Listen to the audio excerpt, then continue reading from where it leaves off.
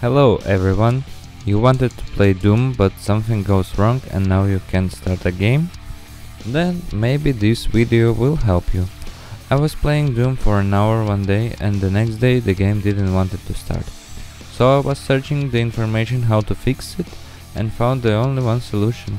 You need to go in Steam library, right click on the Doom, select properties and write down this command. This helped me. And as I understand, the problem is in the Vulkan game engine, so don't change it in the settings of the game or it will crash again. I will leave the comment in the description of the video, so you can just copy paste it. Good luck, Slayers! Don't forget to like and subscribe and have a nice day.